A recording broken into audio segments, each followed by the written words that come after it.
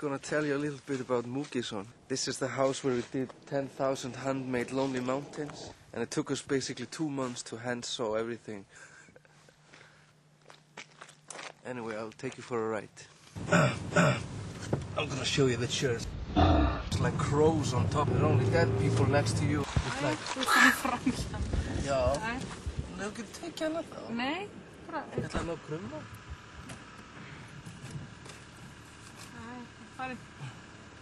There was this lady who like vacuums the chairs and takes care of it, and she came in there by a surprise when I was doing Patrick Swayze, the song, and anyway, after that, it's quite a scary song. It's like very devilish.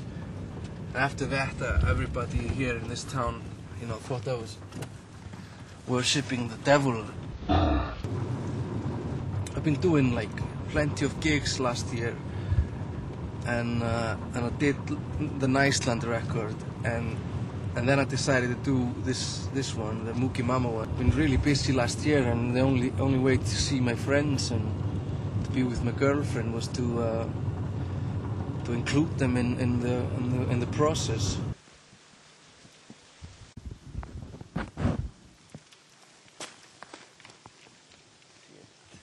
We'll make this one quick because it's quite dangerous.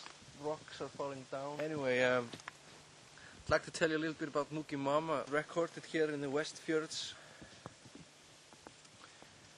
It's all done on one small computer and one really cheap microphone. Every song there has every song has its own story, which I guess would take me ages to tell you about, and don't think you should anyway tell what your songs are about. Every song there has its own kind of story. And I like the way how these... Shit. Let's go. Let's go.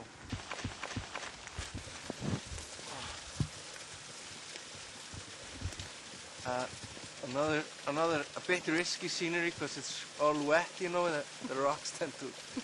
I don't know actually why we're doing this. We just had a baby and... Mookie Mama was really successful here in Iceland for some reason.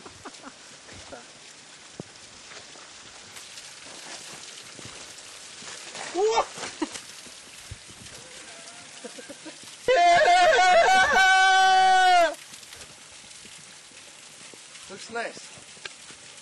Yeah.